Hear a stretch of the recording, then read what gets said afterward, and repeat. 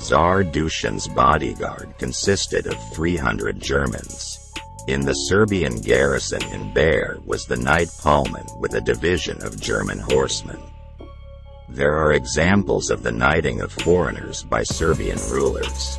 They ordained them in their ruling order. 1304 Francisco de Solomon was knighted by King Milutin for special merits.